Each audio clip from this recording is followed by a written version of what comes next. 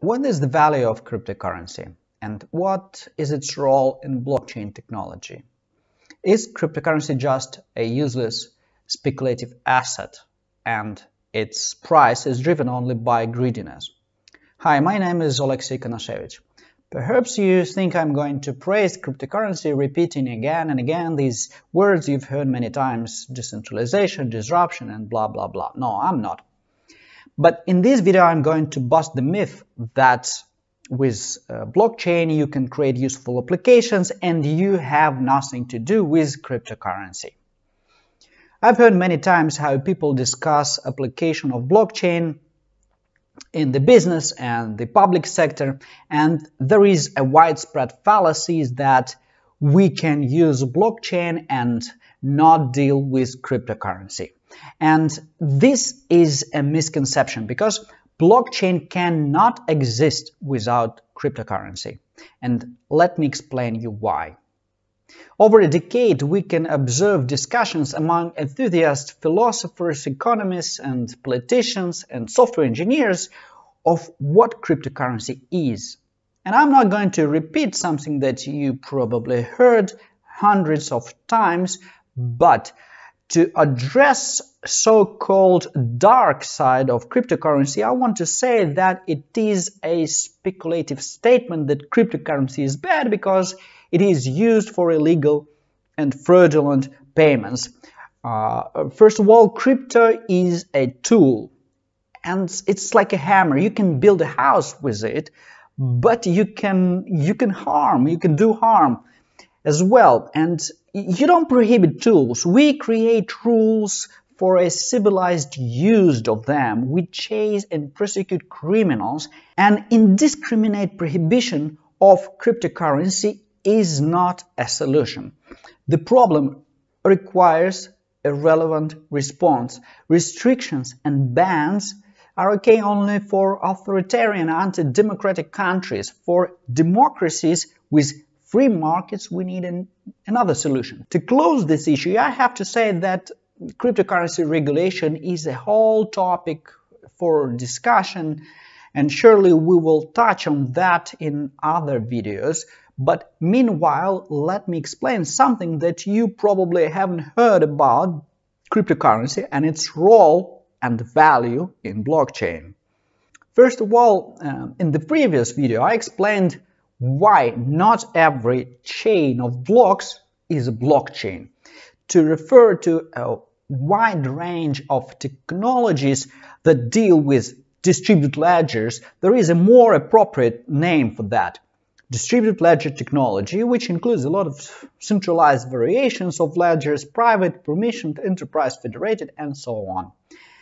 The distinguishing feature of the blockchain is that it can achieve an unprecedented level of safety and integrity of records.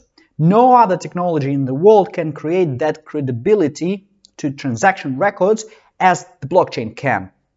But let's figure out why it is happening. The mechanism to this is competition. Free, open, and unconditional possibility to anyone to add their computational resources to a blockchain network and compete for cryptocurrency reward when your machine solves so-called mathematical problem and presents a valid solution to the network, so you close the block of transactions and write your reward in it, coins, cryptocurrency. Due to this mechanism, the blockchain network is an ecosystem with no authorities or third parties that facilitate its work. It's a self-organized infrastructure of independent computers all over the world. On the contrary, permissioned systems rely highly on their members, network authorities if you wish, and they are predefined. Such nodes surely are more exposed to the whole variety of cyber threats. Answering the question, what model can provide more safety to your data, a handful of members in a permissioned DLT network, or thousands of anonymous nodes around the world Well, I think the answer is obvious, even not for an expert. It's extremely hard to succeed in an attack when you don't even know whom you have to attack. And I'm not talking about the scale of such an attack that you need. Look at this website, 51% attack cost, that shows, for example, that attack on Bitcoin network will cost you at least $2 million per hour. And there is no guarantee for a success. And it's not a theoretical discussion. It's a fact. There are no precedents of the ledger being compromised, say, in Bitcoin. Of course, such a level of immutability is not a given. The network needs to go all the way through the development and growth of its community to get to this point. And we saw many examples of hacked blockchain networks that have never achieved their mission and went into oblivion. But you as a consumer have a choice in quite a range of networks that have proven to be stable and reliable. Bitcoin and Ethereum are surely on this list, like dozens of others. If some problems happen occasionally, problems happen with any technology. They have an advantage.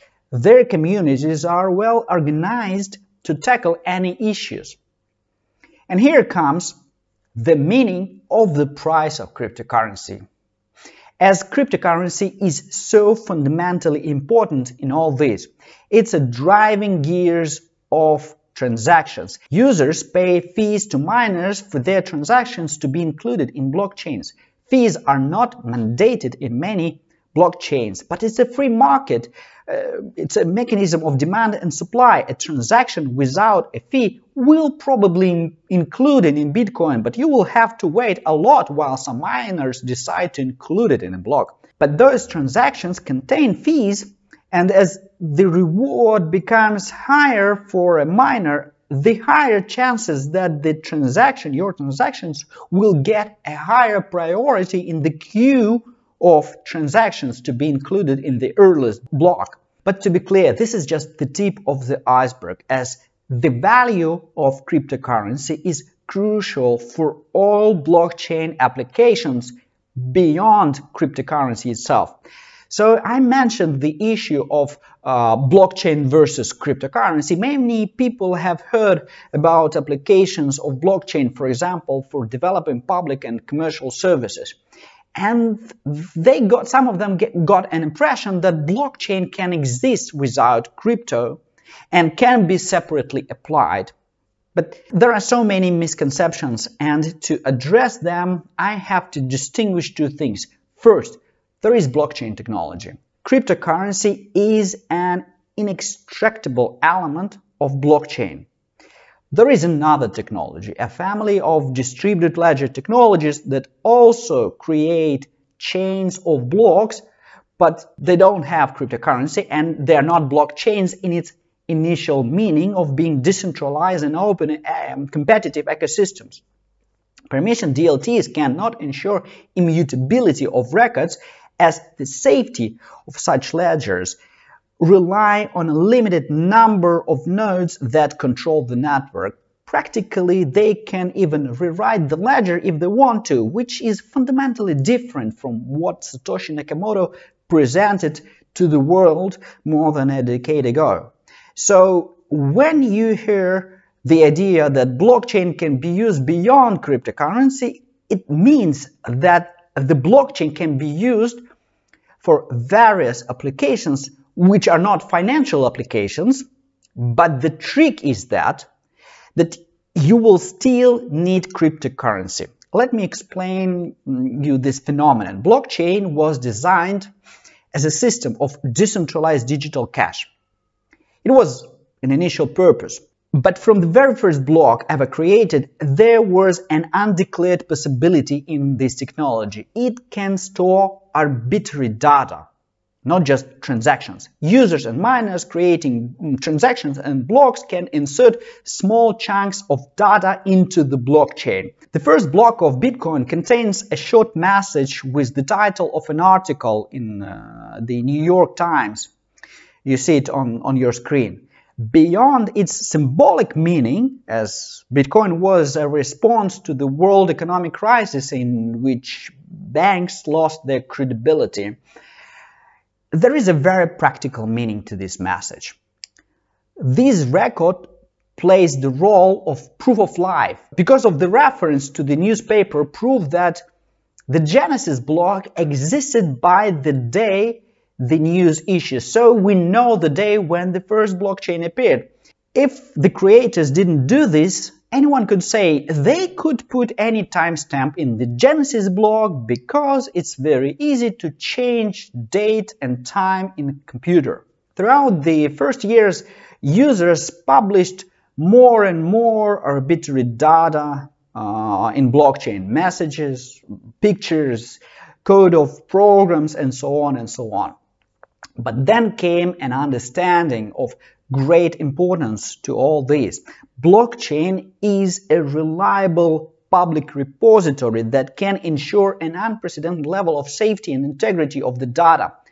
The blockchain is a credible timestamping machine because once the user's data is inserted in there, it cannot be altered, providing quite an accurate timestamp, for example, within 10 minutes in Bitcoin. The simplest illustration of the useful application of blockchain would be publishing a hash sum of a document. Say two parties agreed to the terms and conditions of their contract. As a proof of its acceptance, they can publish a hash sum of this file in the blockchain. So then anyone having the file can prove that it still contains the original text of their agreement with no changes, even years and years after. This unique combination of an unchangeable repository of data and timestamps comes with cryptocurrency because you have to commit a transaction with cryptocurrency in order to insert data. The user attaches data, a message, to a coin-spending transactions. There are various methods and technologies of publishing data in blockchain, and we are not going to touch on that as it's not important for this level of discussion. But what I'm trying to say is that the useful application of blockchain is derived from cryptocurrency. Cryptocurrency is the blood of the system, as red cells, coins deliver useful elements between parts of the system. Even if you think about Ethereum, at its bottom you still see cryptocurrency either. And the users have to spend these coins to deploy a smart contract. The smart contract is an executable code of a user's program that is published on blockchain with a coin-spending transaction. And then cryptocurrency is needed again to run the smart contract if it has continuous use. The role of cryptocurrency is so evident in this equation of blockchain applications, but sometimes people so much underestimate its relevance, its importance by so-called alternative vision of blockchain. You can create nowadays applications using the whole variety of technologies, classical client-server systems with APIs, DLTs with its whole variety, permission, private, federated, enterprise, blah, blah, blah, and blockchains. But if you need a decentralized application that relies on credible repository, ensuring that data will not be compromised, ensuring the integrity of data, you need a blockchain. But all these features are possible only if the blockchain has a decentralized consensus protocol and open competition in mining, or staking, or minting, or forging, doesn't matter, which in its turn is possible only by having cryptocurrency in its basis. So credible decentralized applications can be built only in a blockchain with cryptocurrency. All other technologies are reliable only to the extent of reliability of those who control the system. That's it for today. In the future, we will discuss use cases for permissioned and private DLTs as well, as it's useful technology and it has its applicability. If you like the video, hit like and subscribe. See you!